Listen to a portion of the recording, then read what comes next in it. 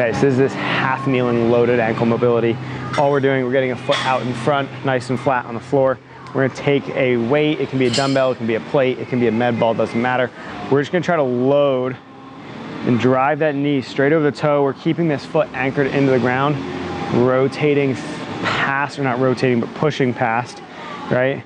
Rotating, sorry, I keep saying rotating because we're kind of really working in some tibia and fibia, tib-fib rotation, but rotating in and driving past that toe, loading up the arch a little bit, and just letting that calf stretch out a little bit more.